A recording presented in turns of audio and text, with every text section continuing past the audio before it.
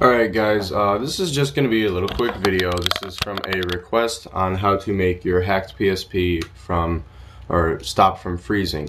It's very simple to do actually. So what you're going to do is you're going to take your PSP that you have your custom firmware on, and what you're going to do is simply hold your power button in the up position until the whole thing turns off and the green power light stops flashing. Hold down the right trigger, in this case the left button that I'm showing you on the left here, or the right, depends on how you're looking at this, and turn the power back on. So hold down the R trigger and turn the power back on, and you will access your recovery menu. So let's get a closer look at this. Now, in the recovery menu, we are going to go to configuration and simply just do the following: skip Sony logo, enable that. Hide corrupt icons, enable that. Game folder homebrew currently 5.xx kernel, leave that as that. Auto run program at psp/game/boot/eboot.ppp, leave that disabled. UMD mode, change that to M33 driver. Fake region, it depends, you either want to have this disabled or on debug type 1. It depends if you have a PSN enabler or not. So if you don't have a PSN enabler, leave it on disabled, and if you do, put it on debug type 1, type 2, or type 3. It depends on which one they say to use. Use VSH menu, set that to VSH menu. XMB USB device, you can change that if you wish, but I prefer to leave it at the memory stick unless I'm doing something important.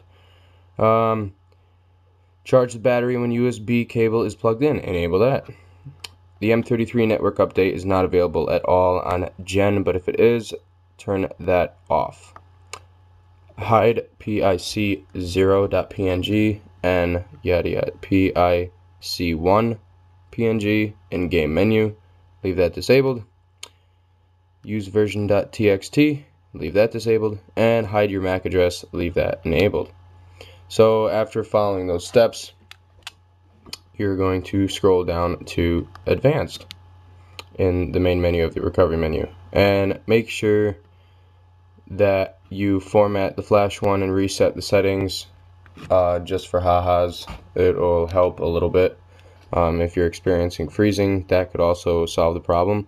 And then your CPU speed, which is very simple. I recommend trying this first. Change your CPU speeds to 333/166. You can either use the VSH menu or the recovery menu.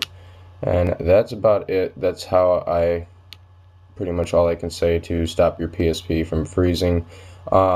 If you have if you have your PSP and you have plugins that are for certain firmwares as well, like for an example, there's some plugins that are specifically meant for 5.00 M33 and you're running on 5.50 Gen D3, that could also cause your PSP to freeze because this SE plugin is not made for that firmware.